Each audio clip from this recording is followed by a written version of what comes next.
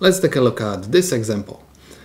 This time we're supposed to find ICQ and VCEQ. So the very first thing which I'm going to do, I'm going to draw the voltage sources, okay, in order to make this analysis a little bit simpler, okay. So this is my VCC, this is my positive terminal, this is negative, and this is going to be my VEE, this is my positive terminal, this is negative, this is my VEE.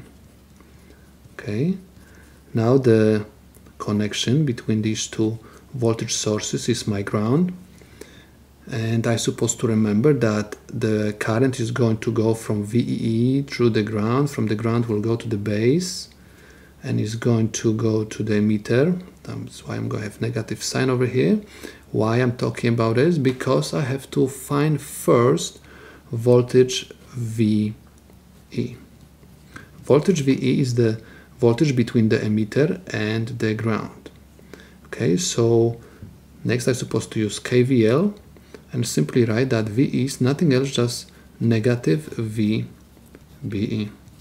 Okay, because I see negative sign and voltage VBE is equal 0.7 volts approximately, so I can find very easy VE. So this is negative 0.7 volts. Next, in order to find IC, I'm supposed to find the current which goes through resistor R3. So in order to do so, I'm supposed to find the voltage across resistor R3. So V R3 is equal nothing else, just VE, okay, voltage at this point. Keep in mind that this voltage is equal to the voltage at the emitters minus VEE, okay, where VE is negative 0.7 volts minus VEE, which is equal negative 12 volts. This is equal. So I'm going to write VR3, this is also called VRE, is equal to 11.3 volts. Okay, so this is the voltage across resistor R3. Next, I'm supposed to find the current which goes through resistor R3. IR3 is equal to IRE. Okay, in some books we are going to find the name IRE, so this is the current which goes through this resistor, or some books are going to say this is IT, tail current. Okay, so I'm going to simply write that this is equal VR3. I'm going to use Ohm's law because I know the voltage across this resistor and resistance of this resistor, where VR3 we found is equal 11.3 volts over R3, which is equal 220 kilo ohms. This is equal. I have calculator, so I have 11.3 divided by 220 exponent 3 equals 51.36 microamps. Okay, so I found the current which goes through this resistor. Next, I'm supposed to find the currents which will go through the emitter. So I can say this is my IE1 and this is my IE2, where IE1 is equal to IE2, and this is nothing else, just half of my tail current. So I can say that this is IR3 divided by 2. This is equal 51.36 microamps divided by 2. Okay, this is equal 51.36 exponent 6 negative divided by 2 is equal 25.68 microamps. Next, you're supposed to realize that the base current is very small comparing with the current which goes through the collector of each transistor and emitter.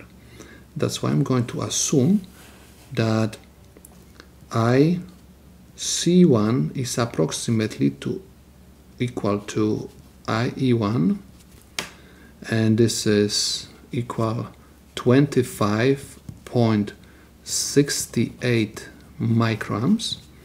And also I'm going to write that IC2 is approximately equal to IE2, which is equal also 25.68 microamps. In general, we say that IE is approximately equal to IC, where IE represents my IE1 and IE2, and IC represents IC1 and IC2.